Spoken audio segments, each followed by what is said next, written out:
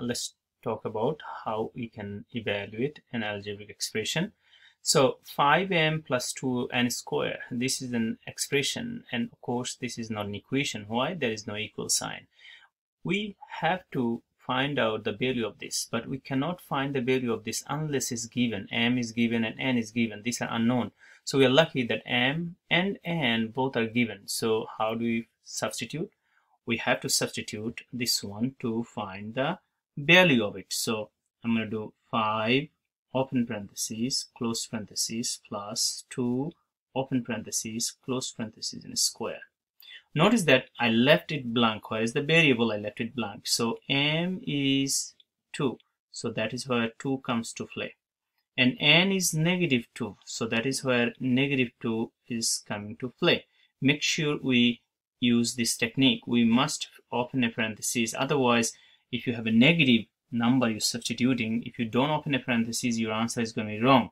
Okay, so then we look into this and find out how do we do next. You can actually plug this in your calculator and it's going to give you the answer. Or we can do it manually by using the PEMDAS. Okay? So, parentheses, we don't have much to do in the parentheses. Then we do the next exponent. So yes, we see an exponent. So I'm going to do it step by step. And some of you say, well, I can put down 10. Yes, you can. Or you can carry down 5 times 2 as it is. And let's do the 10. Okay, let's do the 10 here. All right. Plus 2 times negative 2 square is 4. And then now exponent is gone. Then the multiplication comes to play. Okay.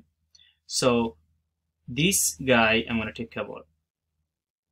Okay, so 10 plus 8, 4 times 2 is 8, and that will give me 18, and at the end we can just add or subtract at the same time.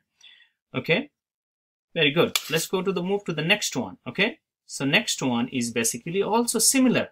So well, look at this here.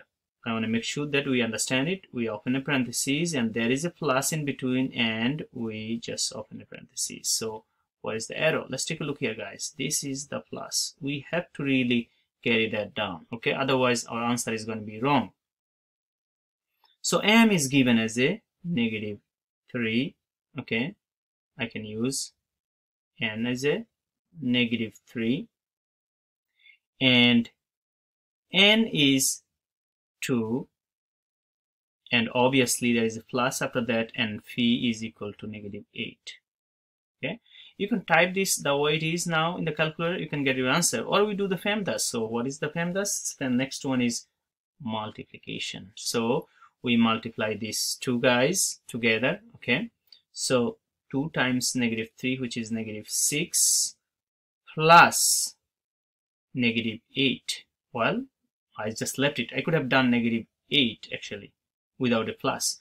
So this time I'm going to do plus times minus. Earlier video we showed that if different answer you multiply is going to give you negative. So negative 6 minus 8, and your answer shouldn't be negative 14. That's the answer for this one. Okay, very good. I hope you understand. Okay, the next one I'm going to do here is